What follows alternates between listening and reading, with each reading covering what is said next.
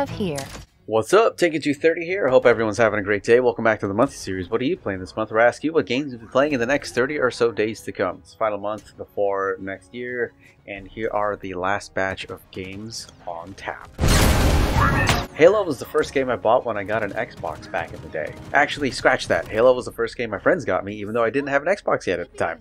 Eventually, I got the Xbox in my hands along with Project Gotham Racing. Remember that game? And it's all history. I don't think I ever played Halo single player. My friends would always come over and we would just start and finish the campaign in the subsequent days and then start over because it was so fun. Memories of driving the Warthog with a friend, shooting the Gatling gun, encountering our first hunters and figuring out their weak spot, the flood, sticking a plasma grenade for the first time. I thought it would never end. The successive games were mostly great, though I particularly didn't like Halo 5 as much, so I was a bit cautious about Halo Infinite, but enough time has gone by since 5 to make it feel like a fresh start for the franchise. I haven't played the multiplayer yet, but I've heard solid things, especially since the Battle Pass was tweaked as of today, so I feel like it's a good sign in regards to the campaign that arrives on December 8th.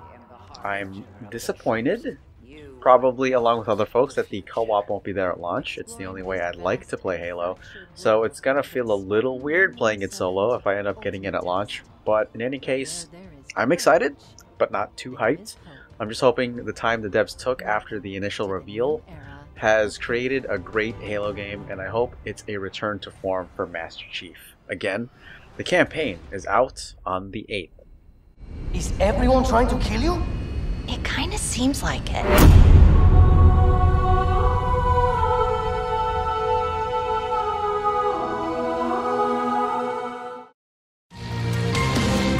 You should be able to escape when the security doors reopen at 6 a.m. I remember watching the trailer for Five Nights at Freddy's Security Breach a while ago, at least it felt like a while ago, and I was looking at the release date and I didn't realize it was coming out so soon. I feel like it's a natural evolution of the series to go into like fully first-person survival horror. There have been a lot of fan games that have done this already, so it'll be interesting to see how the next game in the franchise will get creative with the scares.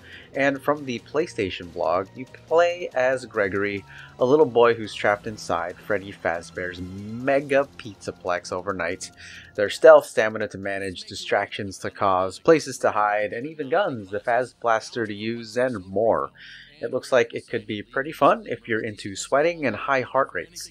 It's out on the 16th. Have an awesome night, and we'll see you again soon. Would you like to take a short survey about your experience? Inside each temple is a labyrinth of mind-bending mazes that hide horrifying trans-dimensional danger that you will need to conquer to reclaim ours. In Chorus, I know there's a V in there, but it's pronounced Chorus, taken from the Steam description, take control of Nara on a quest to destroy the dark cult that created her, unlock devastating weapons and mind-bending abilities in an evolution of the space combat shooter, along with Forsaken, her sentient starfighter, explore ancient temples, engage in zero-G combat, and venture beyond waking reality. So I only read one article on Chorus, and the impression it gave was that the game was on the difficult side. Like, you really have to use all your ship's abilities and know it inside and out to survive the fights that you will be encountering. That made me kind of step back a bit because, you know, sometimes there's a fine line between challenge and frustration. But the more I read the article, of which I can't really remember the publication as it was of now, the combat seemed fun even though it was on the difficult side.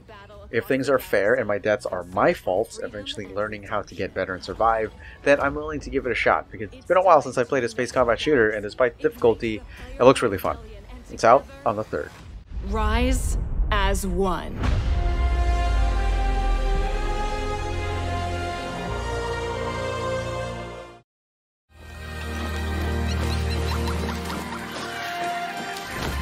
Find anything good? Vex, you're not gonna believe this. You know the devs who developed the SteamWorld games? Well, they have a new game coming out that isn't SteamWorld. It's called The Gunk. And it, from the official site, stars Ronnie, part of our duo of gritty space haulers struggling to make a buck as they chance upon an untouched planet brimming with life. They came in search of valuable resources, and it looks like they've hit the jackpot, As they uncover the dormant secrets of a shattered civilization, they must battle the curse of a toxic gunk parasite, all while getting caught in a spiral of festering mistrust. It's cool to see Image and Form Games working on something new like this, and I am all in. I feel like this is a game that's perfect for the channel, especially with my game choices, so keep an eye on this one. It's out on the 16th.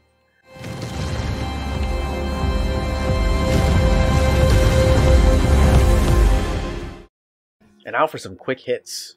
Final Fantasy XIV Endwalker on the 7th? Heavenly Bodies also on the 7th. This one could be pretty funny. Fire Girl Hack and Splash Rescue on the 14th. We have Solar Ash on the 3rd. I covered this on a previous month, but it got delayed. I'll either be doing a playthrough or be doing some impressions on this one. And finally, we have Shadow Tactics Blades of the Shogun Aiko's Choice. I never expected an expansion for Shadow Tactics Blades of the Shogun, and when the developers revealed it, I was all in. Exploring this time in Japanese history again, because Shadow Tactics was an amazing game. Difficult for sure, and it requires a lot of patience, but each encounter is a heck of a puzzle to solve. And I got the same feeling with Desperados 3, which they also developed. I'm looking forward to see what improvements they'll make with this one, especially with Desperados 3 under their belt. Definitely looking forward to this. It's out on the 6th. That should be enough games, so with all that behind us, let me turn my head toward you all and ask, what are you playing this month? That's going to be it for this episode. The list of games is down in the description below. It's not a full list, but most. And remember, some games could still get delayed and new ones could be announced. So if you all made it this far, thanks for watching. And as always, take care and Tinker230 out. Alright, y'all. Come on, everybody. Keep smiling. Thanks for the support. And I'll see you next month. Yes?